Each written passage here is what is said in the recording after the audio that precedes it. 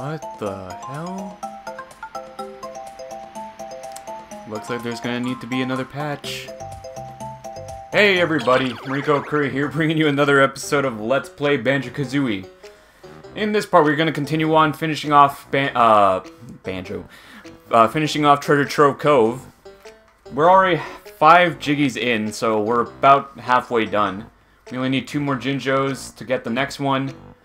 And we're almost more than close to finishing off the notes in this world, so I believe we're gonna be finished with this pretty quickly. Hopefully enough time to like set up for the next video, so let's continue on. Let's also check out what's wrong with that clam. Oh, there he goes. Anyways, if I remember correctly, we were heading that way, but I think instead we need to go this way to continue on. So that's where it will end up afterwards. If you remember in my last video, I was talking about how, like, some Mumbo tokens we don't actually need to grab because we're gonna have an abundance of Mumbo tokens in our collection. So you don't need to really worry about collecting, having to look around for more of them if you're low on them, because in this world there is no Mumbo Hut or any transformation, but yet they give you a bunch of Mumbo tokens as well. So there's really no worry on trying to get or running out of Mumbo tokens in this game, because they're pretty much just handing you them while you're going through these levels. Anyways, also remember there's a honeycomb piece right there. So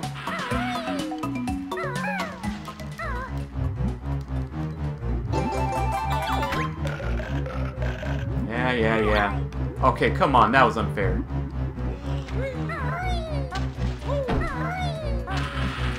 You'll never take me alive! Alright. Yeah, now we got that. Just keep on going. When we climb up here, we pretty much are just going to be collecting everything on the way there.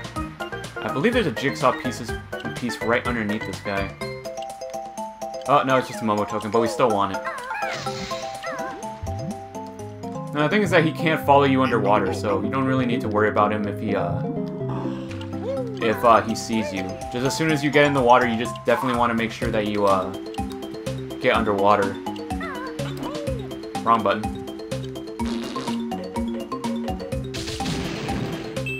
And he's dead.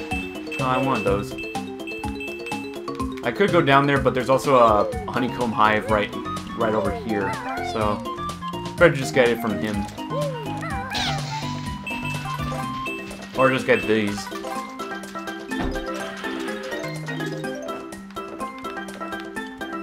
But yeah, I'm also gonna start. The thing is that I'm recording these in bulk instead of actually recording once a day again, because this is something I can just easily just end an episode and then continue on with the next one. So instead of actually waiting for you guys to ask me, I'll start voicing the characters. But if it gets annoying, or like if the voices I give them get annoying, let me know in the comments, so that way, you know, I can make this Let's Play more enjoyable for you. I don't blame you if my voices are pretty hard to just like withstand. Also, there's a Mumbo token right behind Nipper's shell. I gotta remember that. The Mumbo tokens don't add anything to your completion percentage, but it's just fun to like actually complete or collect them, so that way when you get to like the end of the game, you see how many Mumbo tokens there really are in this game. You know, see, like, you know, there is no way you're gonna run low on Mumbo tokens. The only way you would is only if, like, I don't know, you just ignored so many of them. Alright, so this is something I like to do when I used to play this game. Instead of actually going down the stair or steps like you usually do, if you just like slightly put yourself right here, like just slightly walk on it. Whee! You just pretty much slide down instead. Yeah, look at this. There's 2 Mumbo tokens in this one treasure chest's mouth.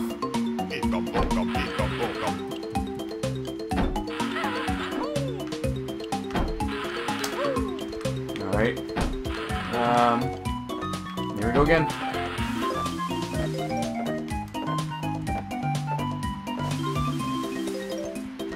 I don't think there's anything down there. Nope. I want to go over here. Into that box. Oops. Oh, come on. I also didn't mean to swim. The box pushed me down.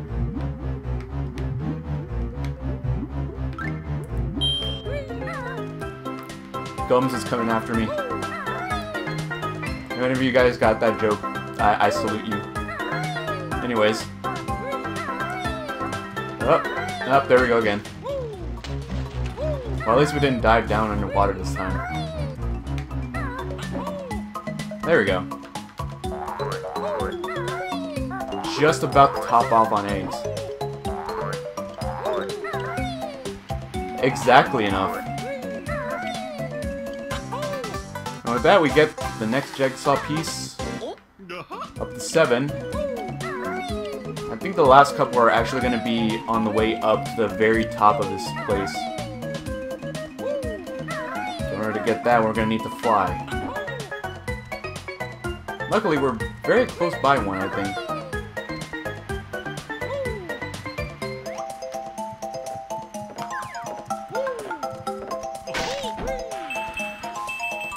Again, give me that. Alright, if we head down here... There it is. Yeah. Get out of here, discount Jaws.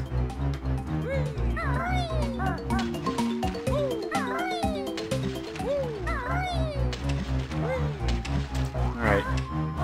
We got that out of the way. I can get the Momo token on our way out. What we want to do... is get on this flight pad, and we do want to go right, but there's also a jigsaw piece in this treasure chest's mouth, so we want to go in here. This speed on Tilda's booty. Touch it if you dare. I dare. I also like how you can't actually see them when they're collecting it. That golden treasure wasn't for me. Now harder still, the game will be. That sounded more pirate than witch. Like I said, let me know. Especially since my mouth is really dry right now, I can't really do very deep or high voices. I need to get some water. But anyways, now that we have that, we want to head to the right. I'm going to look for my water bottle because I don't remember where I put it. There it is. Give me 1 second.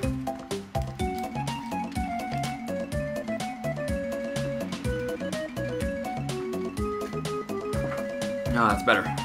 Much better. Anyways, we head up here. This is really strange. I like how they just pretty much cut off the music and just replace it with pretty much just wind, the sound of the ocean, and seagulls.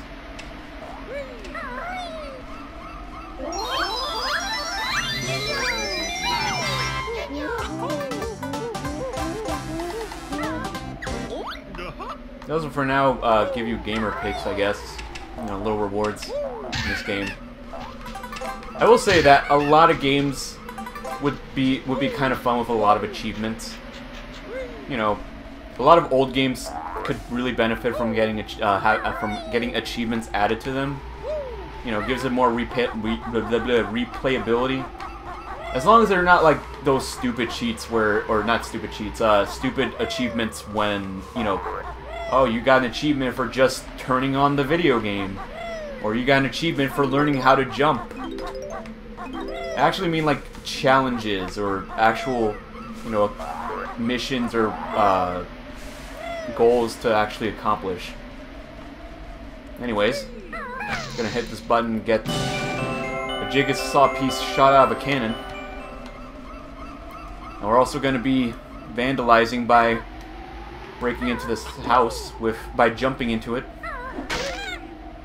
Also, see what I mean about like there's Mumbo tokens everywhere? Anyways, I think it's the last, yep, that's all 100 notes. Come up here and... I don't think this is the last one, is it? Oh yeah, it's the last one. And that's it for Treasure Trove Cove. Now, to do the one thing I always do whenever I come up here. Ready?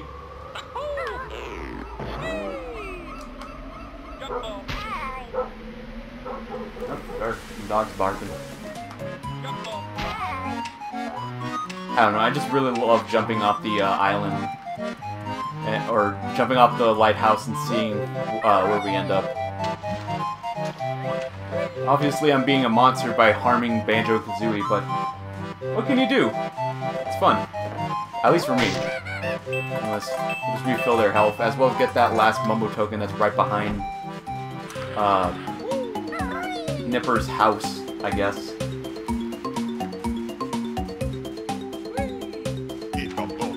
That gives us a total of 10. I should really go stop my dog.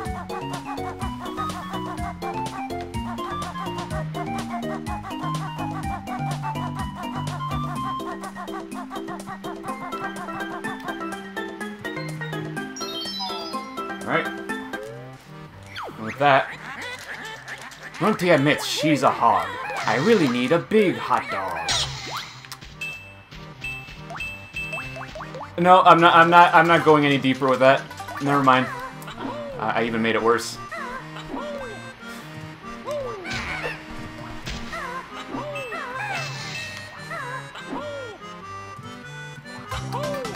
Anyways, let's get the 11th Jiggy. Bringing us up to 3 for the overworld. And with Treasure Trove Cove done, we can now head to the next world. Technically, you would think, like I said, we gotten 200 notes, at least in total. And the next world is technically up there in the, right above the pipe, right up here. But since we gotten all 100 from both Mumbo's Mountain and Treasure Trove, we could technically open up this door to continue on to the other worlds. But I like to do things in order, so we're technically gonna head back. We're gonna continue on with like the way the game is laid out or is meant to be played. Before we do so, we're actually gonna go activate a couple things though. You've activated a magical cauldron. Find 2 of the same color to create a shortcut. Yeah, pretty much they're just shortcuts. Pretty much like fast travel. Another one! They're pretty much small shortcuts to get to the other parts of the lair. You know, because I think usually when you start the game up again, like as in like quit the game and then come back, you always start at the very entrance of the lair. So if you're like very far deep into the lair already, these cauldrons will basically make it quick for you to make it back to where you were before. In fact, there's also another one there was also another one down here that we didn't activate. You activated a magic cauldron. Find 2. Yeah, pretty much the same. And it might look like the same, but the one that we activated before was red. This one's technically magenta, I guess? Or violet? I don't know. But, you know, it almost kind of looks the same if you don't look at it too closely. But anyways, now that we got the shock jump, we can now jump up here. We can access another portrait. And if I remember correctly, if you press the R or Z button... Nope, I guess Bottles needs to tell you. Yeah, here it is. You are able to just fill them all up with one button. Make it much faster to put them in. And we cut off Gruntilda when she was in the middle of giving a speech. But yeah, now we have access to Clinker's Cavern. We still have plenty of time, so I think I'm gonna go into the area and try to collect some of the collectibles that are in there, because there are some things that we can collect before we enter the area. So might as well. And I think Clanker's Cavern is also going to be another level we're going to have to spend 2 episodes on. Because it deals mostly with water physics, or water, it's basically the water level of this game. And in my opinion, not a very good water level in a sense. It's not an awful level, but it's also not a good level because of just how much swimming and all that stuff you have to deal with. But anyways, we can open the bridge to that area, but we can also activate this switch to get up there. You can also see there's a grate over there that we can also get to, but it's for something else, really.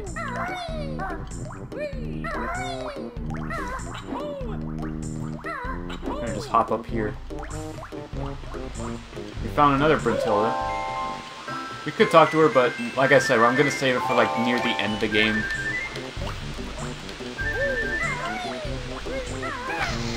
And with that, we can now access that little grate. That little pipe. That little algae-covered pipe.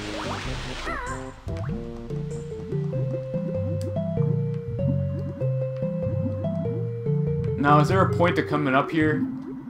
Kinda.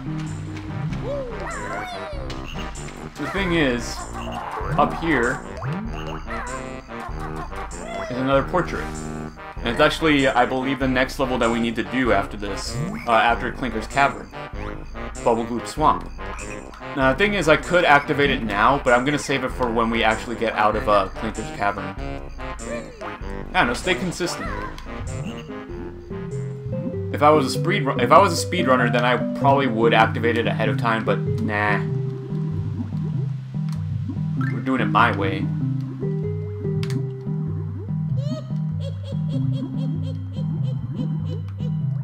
I don't know, I really love it when... I really love the little witch cackle in the music. It definitely kind of like gives you that little bit of ambience kind of feeling to it. Uh-oh.